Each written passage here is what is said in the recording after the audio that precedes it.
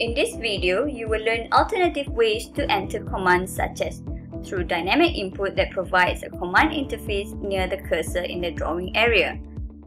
This is a short tutorial to explain how to use the dynamic input tool. Down at the bottom of your screen, you have some drawing aids.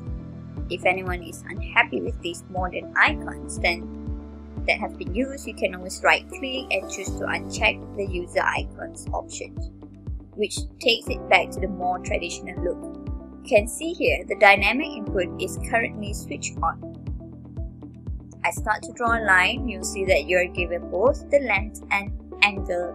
The key to using this tool properly is the tab key on your keyboard. Hitting tab once takes me across the tab. Angle tab again takes me back to the length. So tapping is the key. I type in, let's say 35 degrees. Don't enter but tap again.